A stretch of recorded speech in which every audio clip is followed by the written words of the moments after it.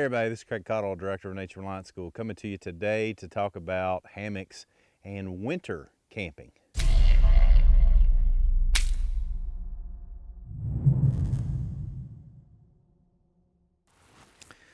We are getting a ton of good emails and messages on Facebook and YouTube about winter camping with a hammock, and there's a lot of justified concern in that you're up in the air, you got 360 degrees of air around you, and you don't have an insulating layer between your body and what's down here.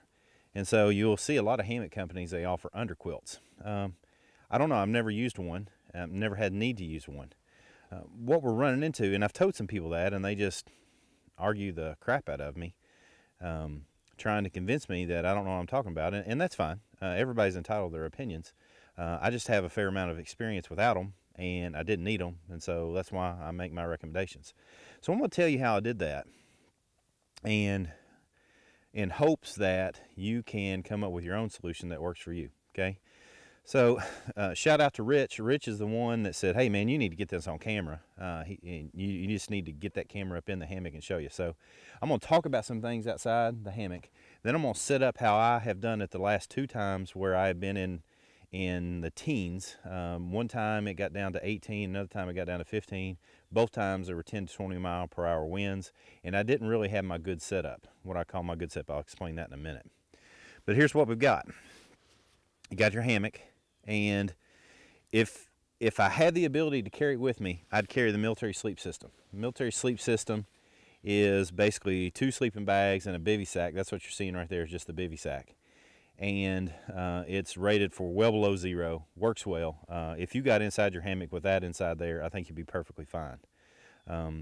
I've only done that once and got hot in cold weather. I burn up in there. I just can't stand both those bags in that bivy in cold weather. But again, that weather's only like 15 degrees. It's not well below 0 like they're designed for. Now what I have done recently, and this has worked really well, is I've got my super cheap Teton bag. This is like a 30-degree bag, and inside of it I put, and this happened by accident. We went on a trip where I thought it was going to be warmer than it was, and then one night, because sometimes we'll go out for 5 or 6 days, and you know, you can only forecast the weather out for 2 days for certainty. But I keep this with me in case I ever had trouble or got in a pinch, and I utilized it. This is the SOL, I think they call it their OD Tactical Reflective Blanket Bivy Bag or something like that. I put this inside my sleeping bag, and I slept with that, nothing else. Just that bag, just this bag, and nothing else, and I stayed warm. And again, it was 18 degrees, 15, 20 mile per hour winds. Something I have also done in the past is that, and if I had my druthers, I would have done it on that trip too, is I have a sleeping pad. I have a Thermarest sleeping pad. This is the Thermarest Trail Pro. It's a mummy bag, or a mummy pad, and it fits nicely inside that bivy sack, so I like it. It fits well in there. Now, what I'm going to do is tell you about the thing that is really important you got to be aware of when you get in that hammock. And number 2, I'm going to go ahead and set it up, and we'll get up inside there with one other item, which is a poncho liner, and I'll tell you how I utilize it. Here's the situation, and if you know anything about first aid, you'll think, oh man, I never thought about it that way. So let's say you've got a wound on your feet, and you've got a core body wound or something. You need a lot of blood flow to go to your core. You raise the feet and blood will rush to the core. If you got somebody that's going into shock and you want a lot of blood to go back to the organs, you basically raise their feet, and the blood, due to gravity, goes down to the organs. Think about that for a second. Same deal's going on in this hammock. If you get in that hammock and you get in there such that, or you have a hammock that's got a lot of sway to it, and your feet are way above your head, you're going to reduce the amount of blood flow that's going into your feet. Now, your core is going to stay warm, but your feet are going to get cold, and your head's going to get cold. So you need to invest some money in a nice hammock like a Hennessy or a war bonnet or something like that, where in essence you basically lay in there flat and you don't have as much sway. Okay, and this is the Hennessy. I'll have links for those in the description below. So make sure that when you get in there, your feet are not way up above your head so that you can help with the blood flow. As well as, usually when I get in there, I wear an Under Armour or a Power Fleece cap of some sort. I actually pull this all the way down over my ears, make sure I get my neck covered up as best I can with a sleeping bag or something else that I've got on. And then I get in my sleeping bag because you want your head to be warm and you want your feet to be warm. I even sometimes, if it's really cold weather, I will wear an extra pair of socks. Now, I'm not a big fan of wearing a lot of clothes when you get into a sleeping bag. I've talked about this many times, but it's worth saying again. If you get in that bag and you've got a ton of clothes on, your body, which is the only heater that's in there, has got to heat up your body. It's got to heat up the first layer, second layer, fourth layer, fifth layer. Then it's got to heat up the sleeping bag, and then the sleeping bag gets to do what it's designed to do. So your body's got to put off a ton of heat before your sleeping bag ever does anything at all. So do as best you can to wear something that is covering your skin if you have to get in there with clothes on, like a Polar Fleece or a Polypro underlayer. Then get in your bag, or get in without any clothes on at all. Okay. Now with that said, keep that in mind, but I'm gonna go ahead and set everything up inside the hammock, and we'll do what we can. And the only thing that bothers me about this whole video is that what everybody's wanting to see is how I set this up in here, and we'll see if we can get that camera up in there and show you. All right, so here we are, and I'm inside the Hennessy looking down through it. This is right here, what you're seeing is the bug netting, and out there in front of me is the bottom of it. I've got my sleeping bag laid in here. That's right here. What I want you to note, and this is something I do, and I haven't heard anybody else doing this, and it works really well. If you'll notice right here, there's a ridge line that runs on the inside of this Hennessy. I'm not sure how many other hammocks have this. I really don't. I don't have enough hammocks. I've got one that works, and so I use it. So I am going to take that poncho liner that I just put out in front of you right there, and I'm going to drape it over top of this ridge line that runs inside the hammock, and then we'll talk about why I do that. So you'll notice on top of the ridge line, that's this right here. And I'm sorry for the shaky video. I just don't know how else to do this, Rich. And Rich had a good question, so and I think Rich understands. He wants me to show everybody else.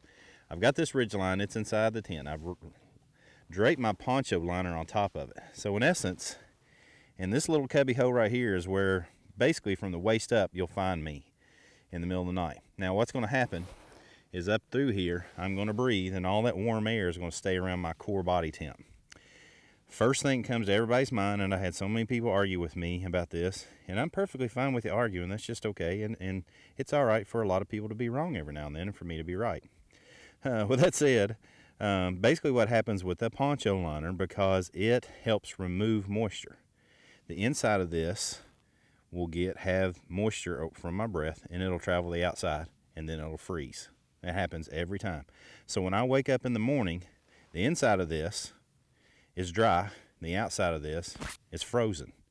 I don't know how many times I've done that. I've done it several times now, and it works extremely, extremely well.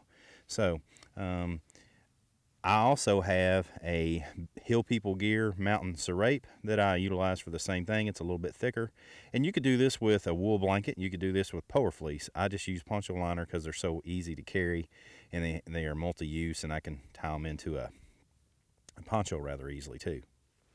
So again, I'm sorry if that, I have no idea how that's going to play out when I get the raw video back and try to process it. I hope it makes sense what I'm doing there. In essence, I've got that draped over that, and it holds a lot of my warm air that's coming from my body when I breathe. That's an absolute no-no in a lot of places, and I understand that. If you've got something cotton over your face, then what's going to happen is all that moisture is going to stay right there. My experience has been that even if that goes all the way and soaks all the way through with moisture, the whole thing freezes in real cold weather. I'm talking, well below 32 degrees.